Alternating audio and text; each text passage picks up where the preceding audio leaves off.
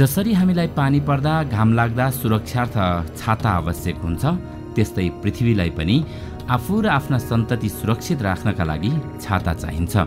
पृथ्वीसँग त्यो प्राकृतिक छाता छ जुन हाम्रो जीवन सम्भव, सहज, निर्बाध रहनुको प्रमुख कारक मध्ये एक हो। पृथ्वीको वातावरणको यो छाता फैलिएको छ, यसलाई नै ओजोन लेयर भनिन्छ। यो नीलो रङको एउटा ग्यास हो। दर्शकवृन्द, आजको यस श्रृङ्खलामा हामी ओजोन लेयर के हो र यसले मानव जीवनलाई कति प्रभाव पार्ने गर्छ यसैको बारेमा चर्चा गर्नेछौँ।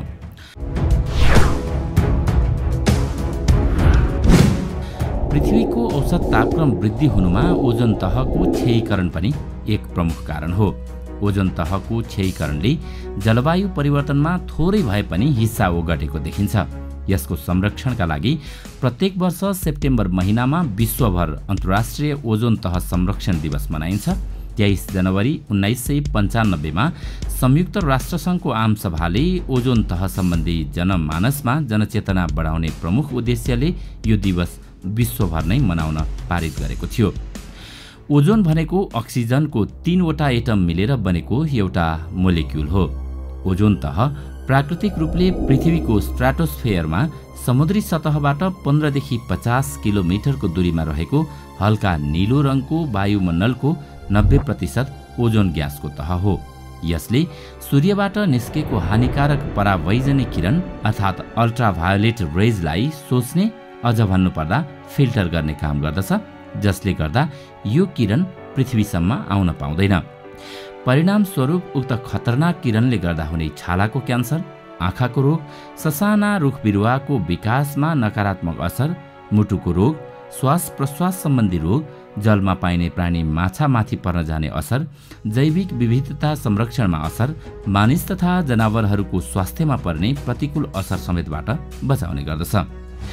सन् 1913 मा ओजोन तहको बारेमा फ्रान्सको 2 जना भौतिक शास्त्रका वैज्ञानिकहरू चार्ल्स फेब्री र हेनरी बुइसोनले पत्ता लगाएका थिए। प्राकृतिक रूपमा रहेको उक्त ओजोन ग्यासको तह विकसित मुलुकहरूमा विलासिता जीवन बिताउने मानिसको सौखको कारणले अत्यधिक प्रयोग हुने रेफ्रिजरेटर, एयर कन्डिसन जस्ता उपकरणहरूबाट निस्किने क्लोरोफ्लोरोकार्बन, हाइड्रोक्लोरोफ्लोरोकार्बन र वातावरणीय प्रदूषण, वन विनाश, अवैज्ञानिक खेती प्रणाली, उद्योग कल कारखानाको विकास आदिका कारणले क्षयीकरण हुँदै गइरहेको छ। सन् 1985 मा ओजोन तह व्यापक रूपमा क्षयीकरण हुँदैछ भन्ने कुरा पत्ता लागेपछि क्लोरोफ्लोरोकार्बनको उत्सर्जनलाई रोक्नुपर्छ भन्ने मान्यता अगाडि आउन थाल्यो। यो अवधारणा विकसित भएको 3 दशक भइसके पनि ओजोन तहका विनाशक कारक तत्त्वहरूमाथि नियन्त्रणको प्रयासले अपेक्षित सफलता हासिल हुन नसकेको तितो यथार्थ हो। यसमा मानिस नै बढी जिम्मेवार देखिन्छ, किनभने मानिसले विलासी जीवन व्यतीत गर्न आवश्यक पर्ने उपकरणहरूले चरम मात्रामा क्लोरोफ्लोरोकार्बन उत्सर्जन गर्दछन्। सूर्यको किरणले सो ग्यासलाई क्लोरिनमा परिवर्तन गर्ने गर्दछ। क्लोरिनले ओजोनको अक्सिजनसँग प्रतिक्रिया गरी ओजोन ग्यास मोलेक्युललाई परिवर्तन गरी ओजोन तह घटाउने काम गर्दछ।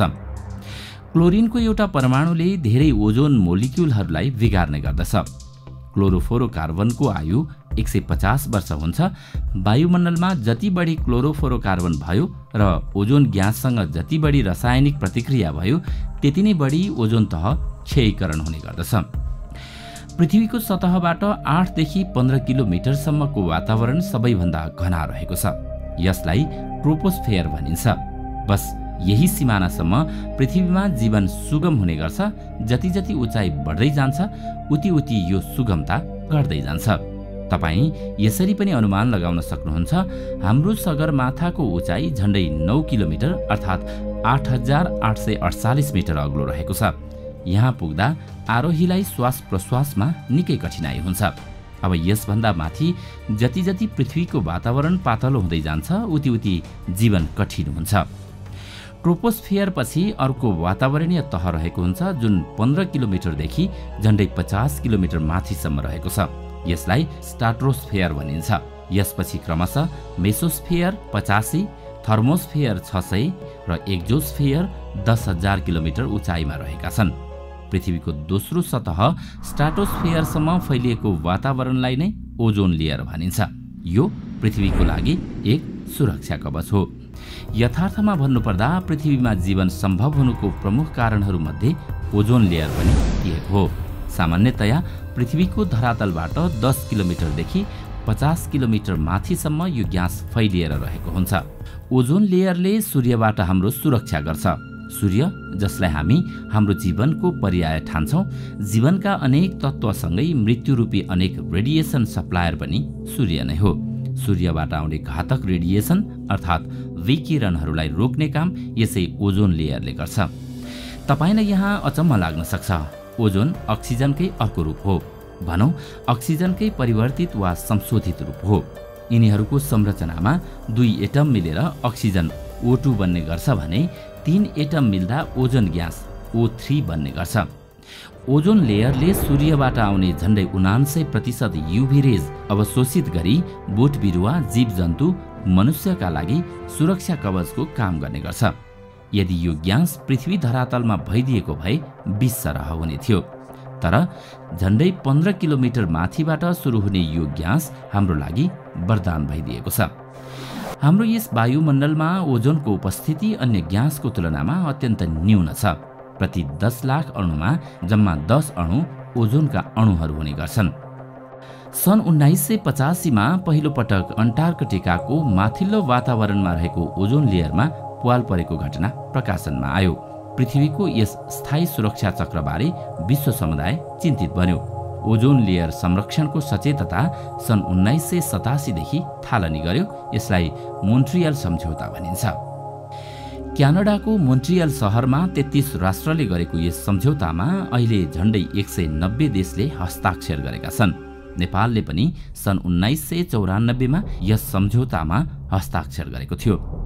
सम्झौता स्वरूप सहभागी राष्ट्रहरूले आफ्नो देशमा ओजोन लेयरलाई हानि पुर्याउने रासायनिक पदार्थहरूको उत्पादन र तिनको प्रयोगमा कमी गर्दै लैजाने वचनबद्धता जाहेर गरेका थिए।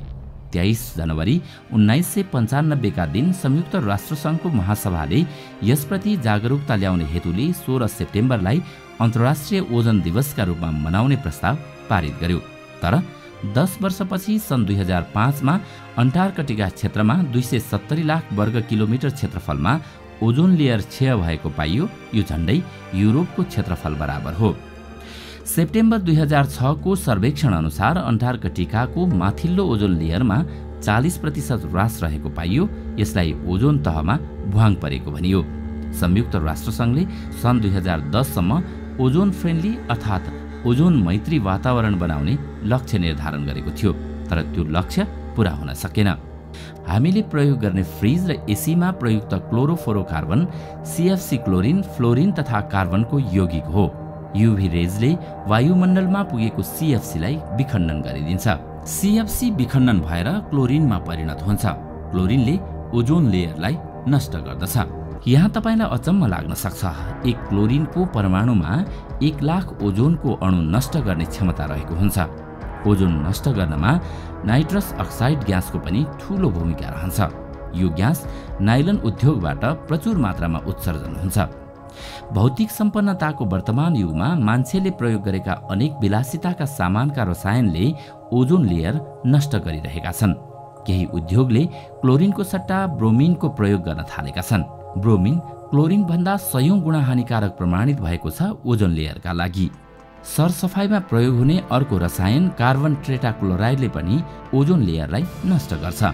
विश्वमा बढ्दो आणविक विस्फोट, नाइट्रोजन युक्त मलखातका साथै सुपरसोनिक विमानबाट पनि पृथ्वीको प्राकृतिक छाता ओजोन लेयरमा हानि पुग्छ।